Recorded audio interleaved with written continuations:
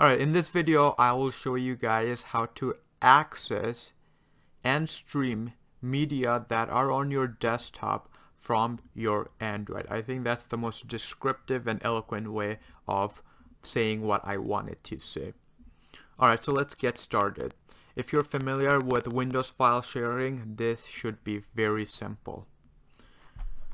So here are all the things that you need to do from your Windows PC. Make sure that your computer and your Android are on the same network or are on the same Wi-Fi. Once that is established, go to network and make sure your desktop is enabled for file sharing. So there will be a thing right over here where you have to right click and enable, or it might be enabled by default. Then you're all set. Once that is done, the second step is make sure that you have a password protected user. If you don't have a password protected user on your computer, create a user that is password protected. Otherwise, this will not work. Once that is all done, you should be all set for your desktop. So let's go to Android and show you guys what to do. So we will need two applications. The first one is called ES File Explorer.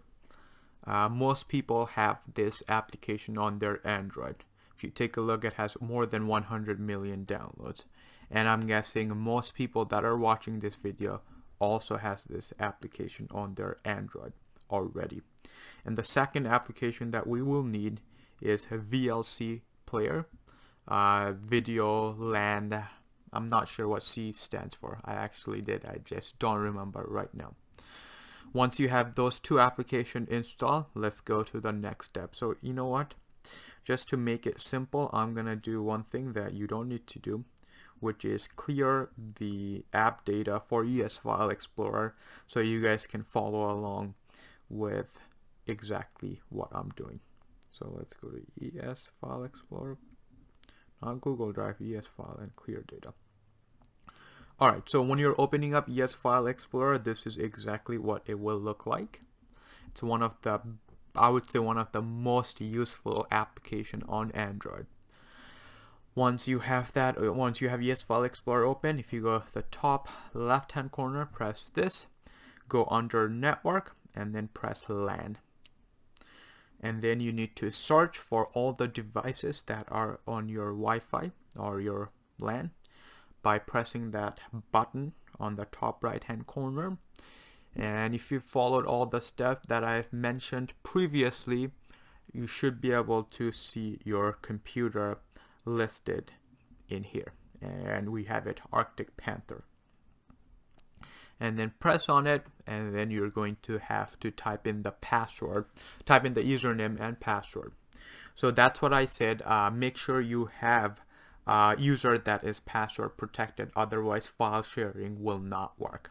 So go ahead and type in the username, and then I'm going to type in the password, but I don't want people to see what my password is because I don't. Okay, once that is done, you will be in this screen. This will show all the folders that are currently shared. So here is how you share a folder, so it's displayed here. This is basically Windows file sharing. There is really no difference. So we're going to desktop this PC, and the folder that I want to share is this one, Note 5 video. We have a couple of videos inside this folder.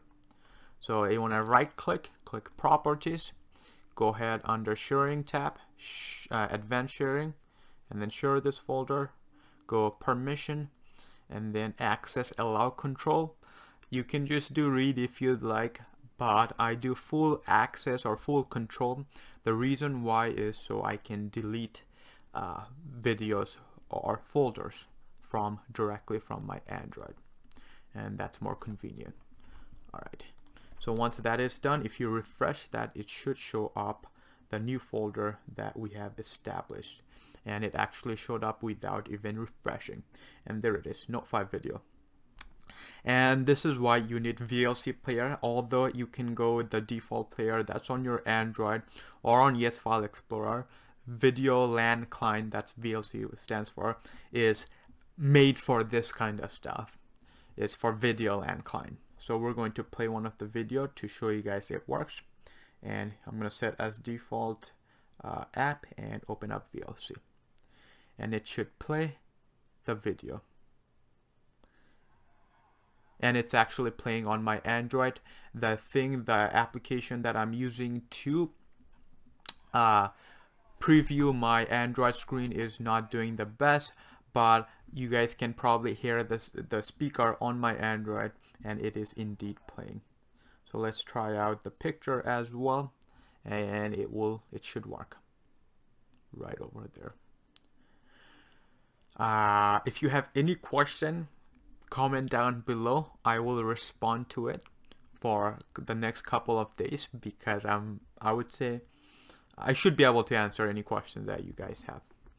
Anyway guys, thank you for watching. If you're interested in the application that I use to preview my Android screen, comment down below, and I will make my next video about that as well. Thank you.